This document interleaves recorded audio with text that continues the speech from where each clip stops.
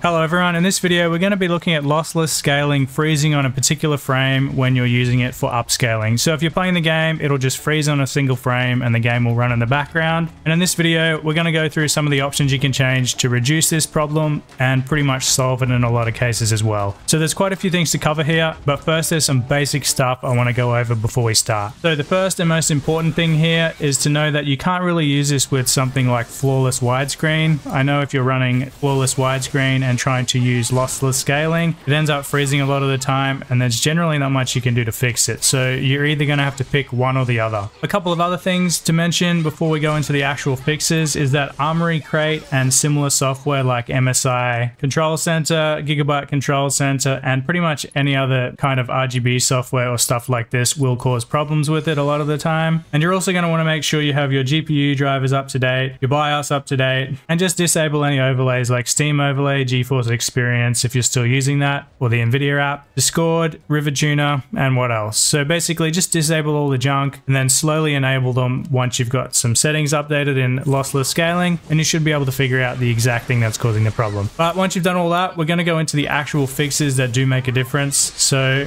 the first thing we're going to start with is frame generation. So a lot of people have noticed that if you're using the 3.1 version, it seems to be more problematic on a lot of devices.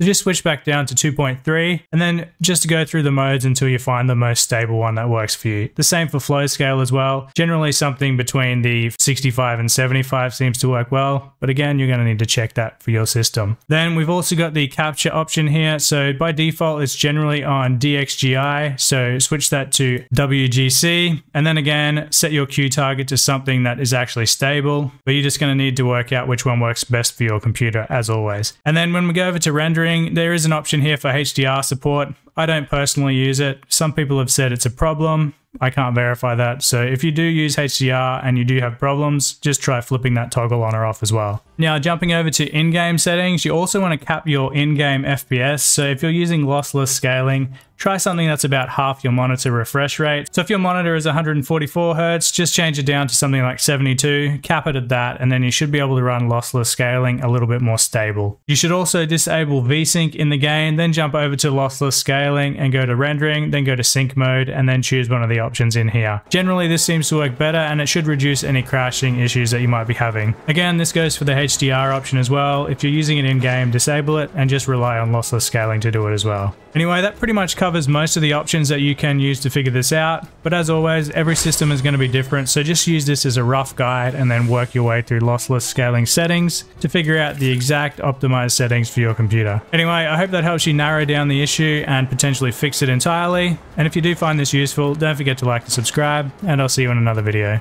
Cheers everyone.